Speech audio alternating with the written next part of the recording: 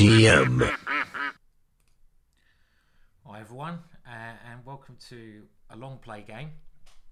We're playing the time limit, I think it's 10 plus 10, and I'm playing here against a player, only 1466 on lead chess, and the idea of these videos is obviously to talk about my thought process. It doesn't really matter who I play, and hopefully you guys can gain some expertise by the way a grandmaster thinks and how you should be thinking. I'm facing e4 with the black pieces. I'm going to play the black line.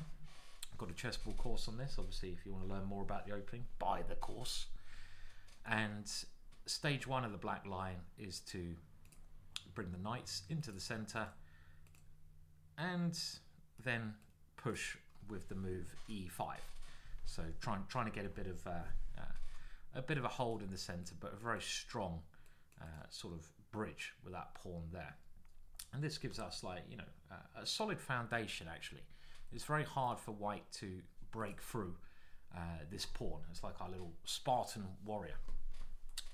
Now Amanda has closed the position down straight away, and this is something I don't actually treat that seriously in my chessboard course, because it relieves a lot of the tension and black should be okay. But how do we play against this? And my first thought in this position is to first of all castle, but then at some point try to attack that little point there with a move like c6. But let's develop our pieces first. So I'm gonna get ready to castle here. My opponent plays a move which is not going to be a good move. I really don't mind if he gives his bishop up for my knight. I know it's closed position, but it seems very strange to develop a piece to give it up. So I'm just going to castle, sticking to the principles of the opening, and we'll see what he's going to do. This bishop, as it's moved into my half of the position, can be exposed. And my opponent does another similar thing over here. And this can often lead to problems with a little tactic like knight takes d5. For example, bishop takes, knight takes, I win a pawn. But after knight takes d5, he does have knight takes d5. Bishop takes here, knight takes, queen takes, then c7 is on pre. Knight takes c7. I can grab a pawn there, and I quite like that because his rook has to move and I take here. So this is a standard actual tactic in these kind of positions. Well worth remembering that. If your opponent moves a bishop where you have this configuration of these two pieces, you can often grab a pawn and then come back and we've won a pawn. Obviously very nice to win a pawn at this point of the game. And I've won a very important central pawn, and we've got to now just think about how to convert this. So the standard way to do this is to keep playing good moves, get my pieces to the best squares, then try to use that extra pawn. At the moment my pieces look a little bit blocked in, so I want to move this knight so the bishop can move. Where do I want to move this knight? I quite like bringing it here so I control this central square. A little bit of pressure against that pawn, and at some point I might want to come forwards. Now the way my opponent is playing, this is very typical for someone at this range. They play aggressive looking moves which are not very good because they don't actually do anything. For example here, what is my opponent's idea? I've got this one covered, so he doesn't really have any threat behind this. It's artificial attacking, and this is something to really avoid doing, because okay, I'll give it a kick. Is my opponent really going to take here? Well, then I get a bishop and a knight for a rook and a pawn, which is a good deal. That is nearly always favours the side who does this. So yeah, simply take here, and again that's another little exchange that has helped me. Let's think what my opponent might want to do. He might want to go here, so I'm just going to take a grip of that square, and I'm going to now try to just keep playing moves that improve my pieces. So that knight might come here. My bishop I like tucked here, because again I want to sort of hold the center, and when I've got these two moves in, I can even then try to use the center of the board by maybe playing like this. But first of all, let's continue in that way. Now do I move my bishop first in case his knight comes in?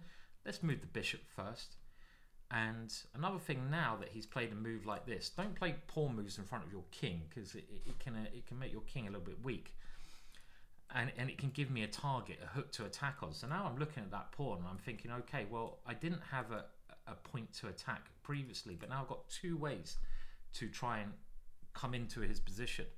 One way is to play g4, and I want to open up his king. Another way is to try to sacrifice here. My opponent plays another move which doesn't really make much sense. Was I really threatening the bishop to come there? I don't think so. So I'm just going to move my queen with the idea of a potential sacrifice over here. Okay, so my opponent now comes up with a more sensible idea. His knight might want to come in here, but I've got that square covered. Where is that knight going to? Whenever your opponent moves a piece, think, what is their plan? And the only thing I can see is really it coming around this way. Oh, maybe it's going to come this way. But I think I can cover that and continue slowly pushing. And I can actually use my king here because I'm very well covered. He doesn't have any open lines, and I'm just going to guard that pawn. And my main idea is to push that knight back to a bad square. So I'm just really restricting his pieces as much as I can. I could have grabbed this pawn earlier. If I'd have seen that, I would have played it. But even grandmasters get stuck in their ways. And I was really concentrating his maneuver and just playing against that, which is also fine, because if I stop all my opponent's active play, he's gonna probably implode on himself. That sounds a bit wrong. Never good to implode on yourself. Wise words there, kids. Don't implode on yourself. That's what the Kleenex is for. Okay, let's push that one away. So I am restricting that knight. Now maybe his knight should be heading for this square, but I can also just put my pawn there, and pawns are great at restricting knights. So you can often use your pawns to restrict your opponent's knights. Now I don't see anything better than a knight coming back. And again, I could grab this pawn if he comes back. But you know what? I'm even more tempted just to avoid that, funnily enough. I mean, okay, he's going to come here. Do I want to go for this plan? I mean, maybe I should grab this pawn. It is a pawn after all. Okay, let's play the critical move. Let's grab that one. Why not? Because if he pins my knight, I have bishop here.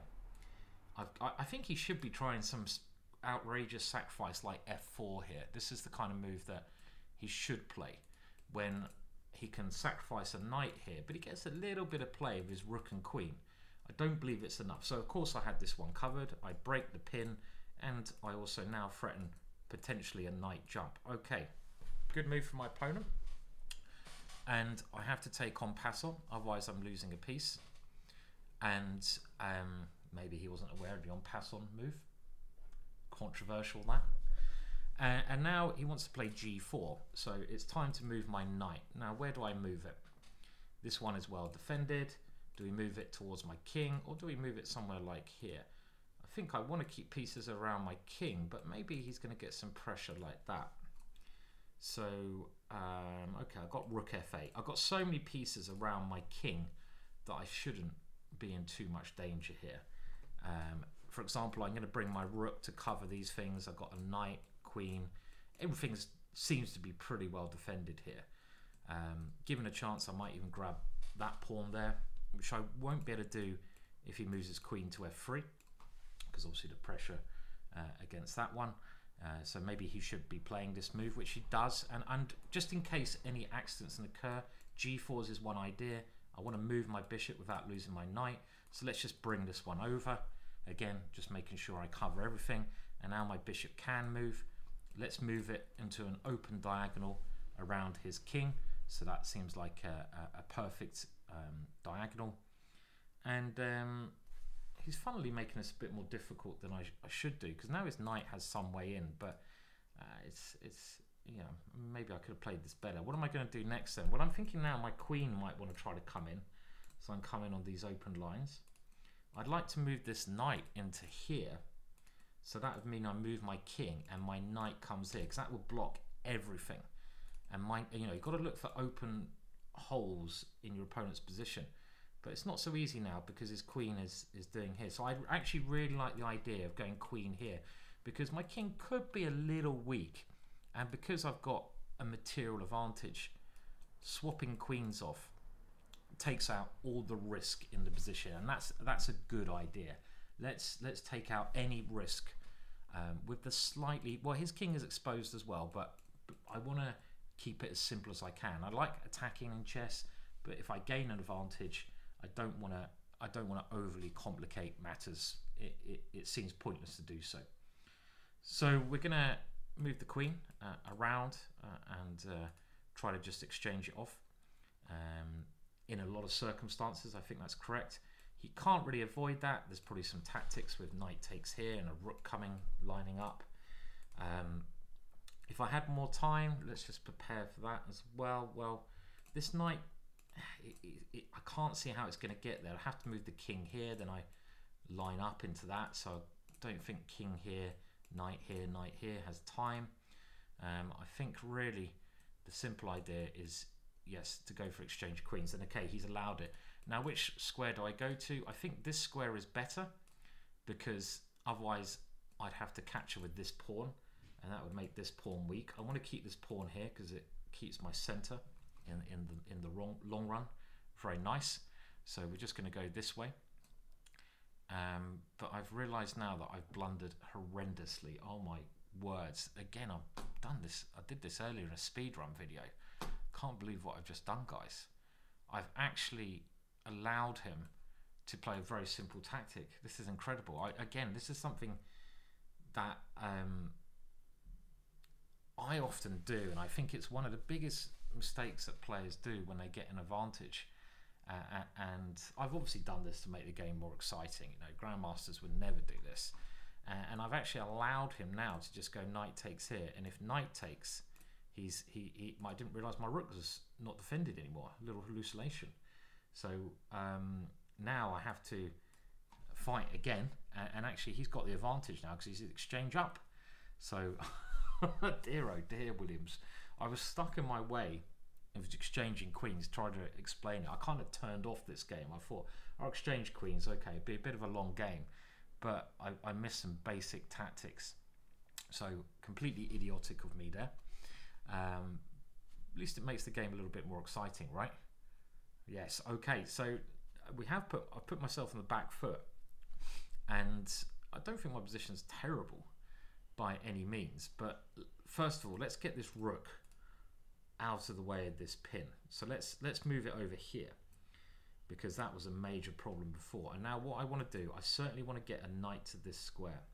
The only way I can see doing that is like this. Otherwise, I can try to get a knight here. How do I get a knight there? Not easy. I'd have to do this maneuver. If I can get a knight to this square, imagine that drastically helps me. I get more space. I block up this idea. So I think here, then where I've got to move the king though, that's not easy to find.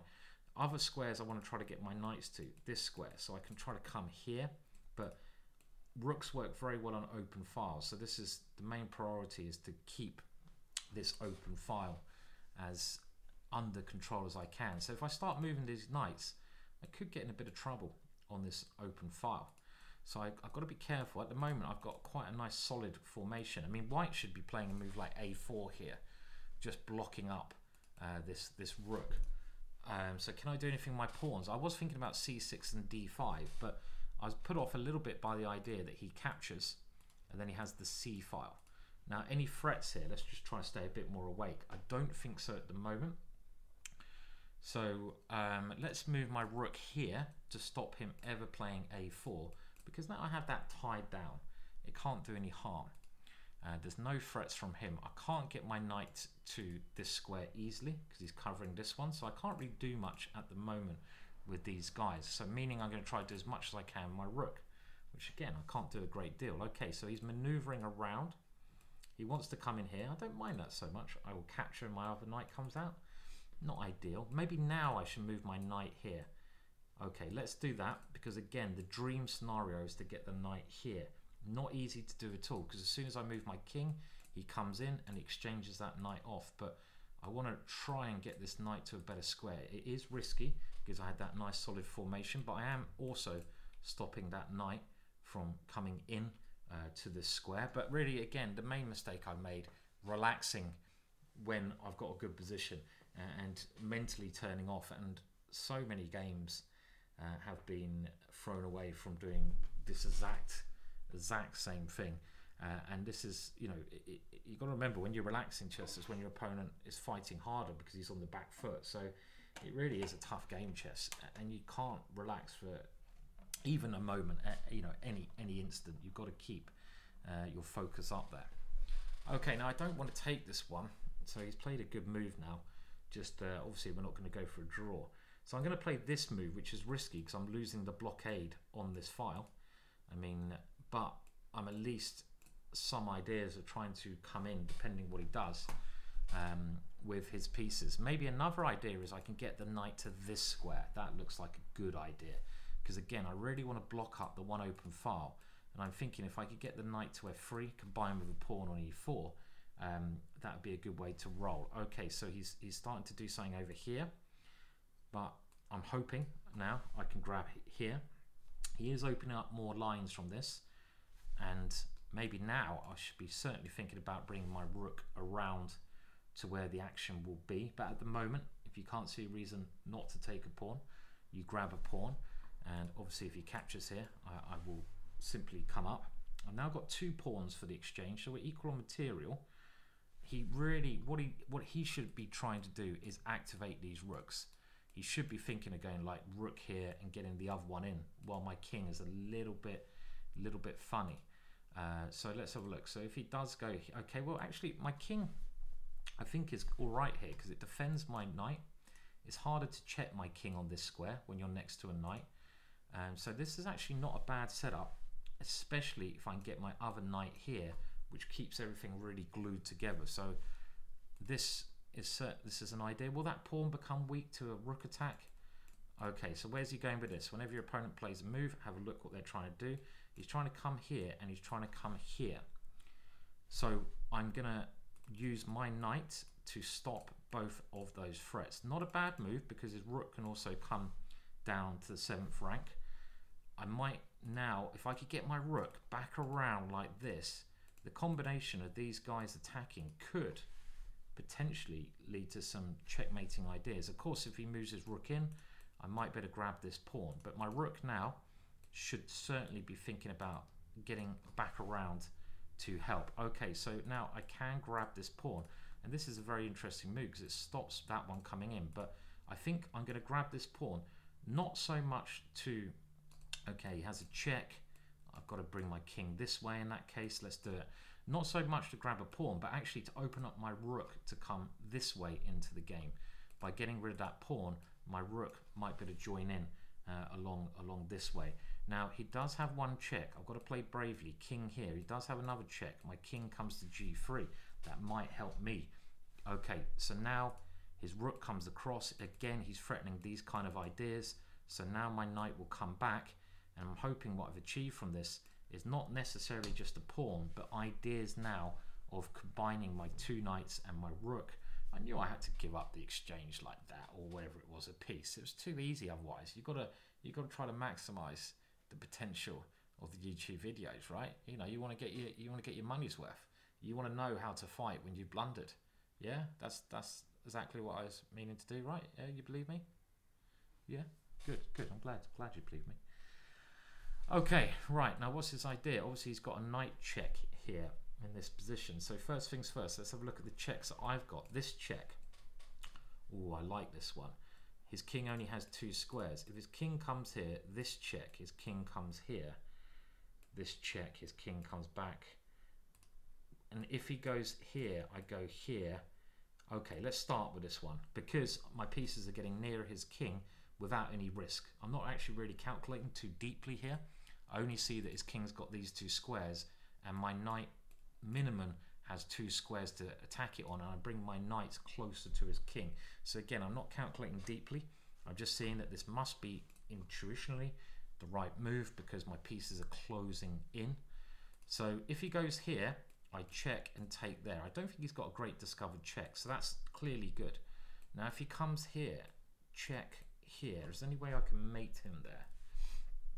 So then I go check, king here, check, and he has to go king here, and then knight here is, he has to come here. Okay, well this one is, I can go knight here, but it's a bit simple again. Is there anything better? So I can go, I want to see if I can mate him.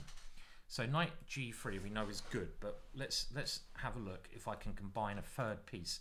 Well, I kind of got 4 pieces attacking his lone king, so there must be something there. I've got a lot of time, let's use it. So check, king here.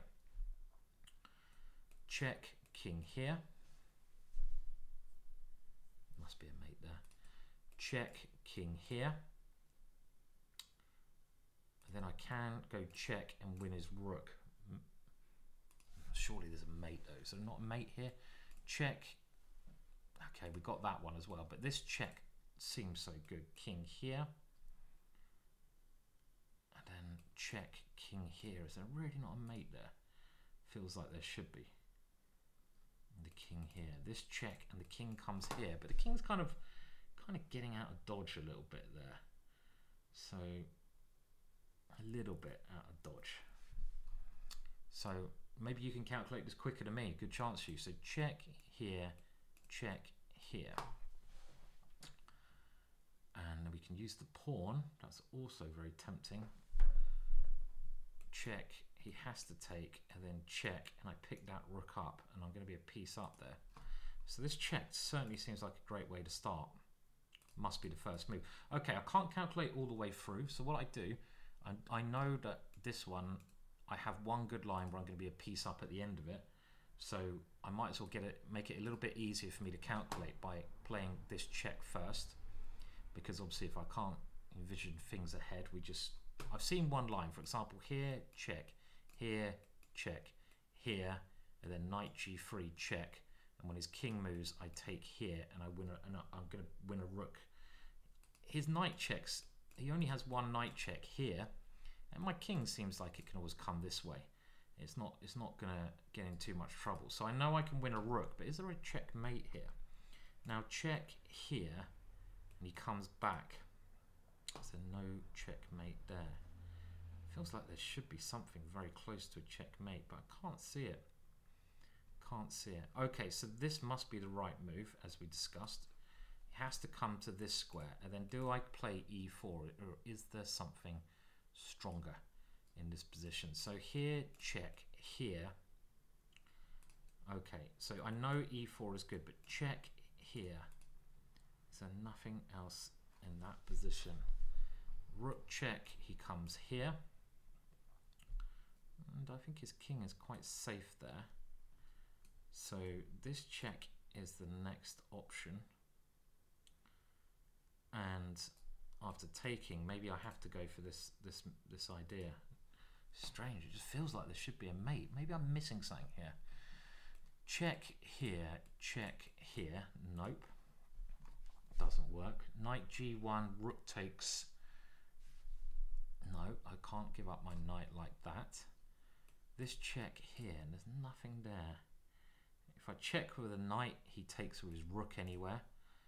And I might as well win a whole rook rather than allow him to do that. So check here, check here.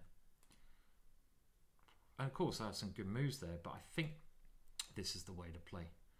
Okay, we are going to play this move because I can't see a checkmate. I mean, it's possible that I was missing a checkmate, but I know that this now forces a winning position. And we still might have some checkmate ideas, but this is clearly good. Actually, he does have king here now, and after check, check, my knight is on pre. But the only check he has, okay, maybe he goes here, but it should be good. Okay, so he's run away now. Now, do I check with a knight first? Because I have some problems with this one.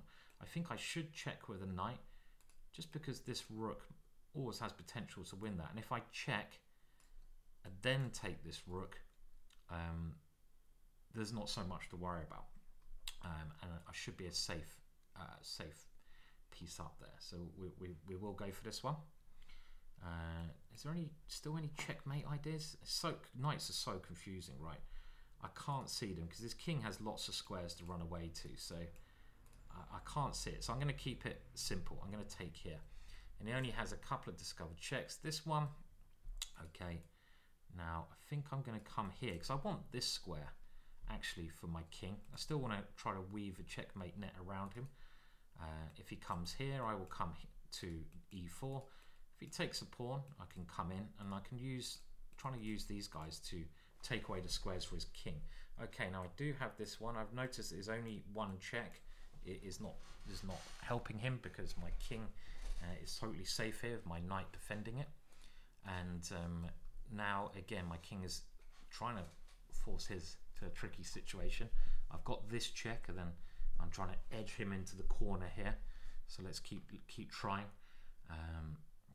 Okay, now this check, very good move. I'm going to win a piece minimum. Oh, now can I relax here? Well, after that mistake I made earlier, I can't relax. But this check seems correct, and I'm just going to take here. I mean, there are other good moves, but my king is coming nearer to his king, and I win a piece. So this is all right. Now let's have a look at what. Okay, and he's actually resigned here, but yeah, I mean, I really flaffed up there, didn't I? Allowing that idea from him, but it was, you know, it was, I think, still quite a useful little video. Obviously, my opponent not one of the stronger players to play, but he played well, good player, and you know, but in the opening, his artificial moves actually threw me. I was like, okay, this guy's quite weak because he's playing these moves which they're not actually doing anything. They just look dangerous, but they're not dangerous, and they're not. The moves I'm talking about, he's playing without sort of foundation, really. So, for example, this move particularly, you know, you can't attack from a position of weakness. You can only attack from a position of strength. So you can't always attack in chess. You need to build up first, and that is something that I think was key